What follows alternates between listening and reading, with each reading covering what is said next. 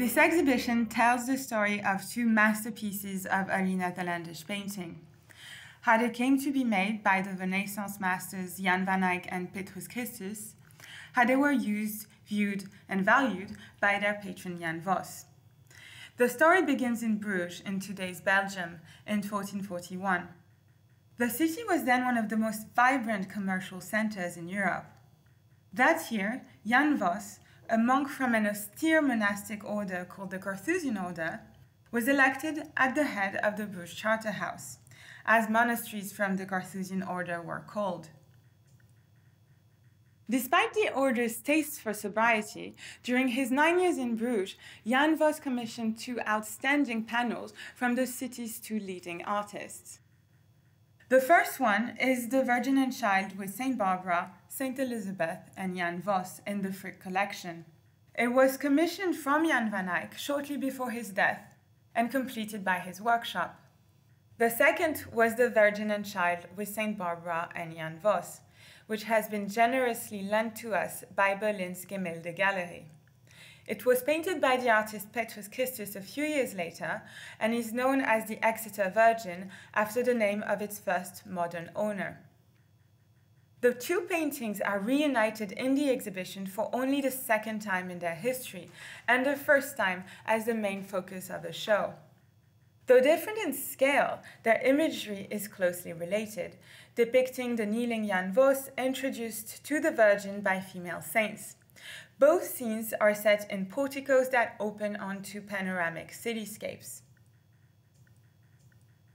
Looking closely at these panels, you experience a sense of genuine visual delight.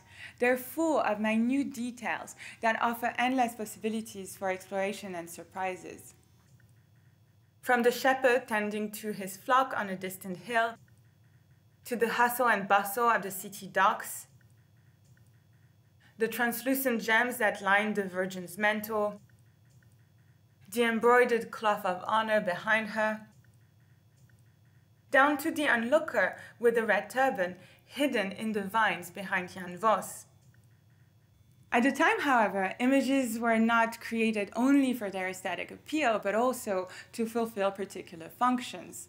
And though they might look similar, the Frick and Exeter Virgins served different purposes and would have commanded different responses from their medieval viewers.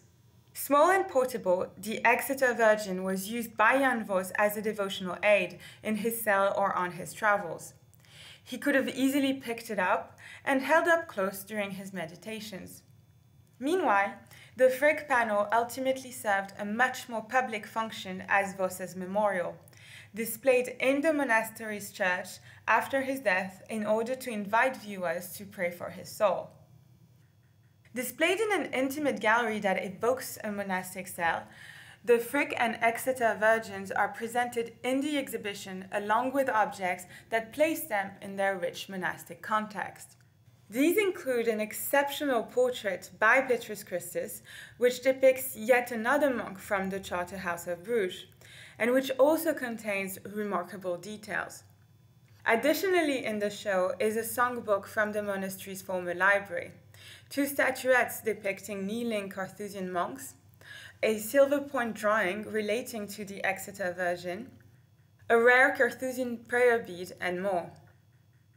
Together, these objects offer a window into the visual environment of the Charterhouse of Bruges and highlight the role these fabulous images played in shaping monastic life in Renaissance Bruges.